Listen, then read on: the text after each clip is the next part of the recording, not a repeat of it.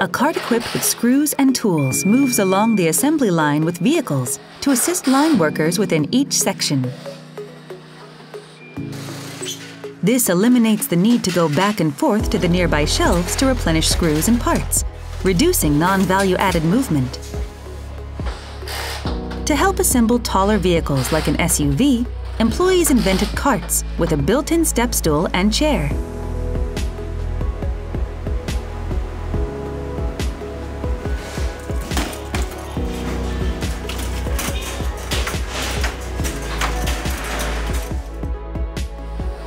During the assembly process, parts are installed based on the production instruction sheet attached to the vehicle. When the sheet is not visible in certain work areas, a tablet device is used to confirm the steps and parts needed for installation, preventing any errors. In the past, LED lighting was installed on the floor to assist the assembling process underneath the vehicle.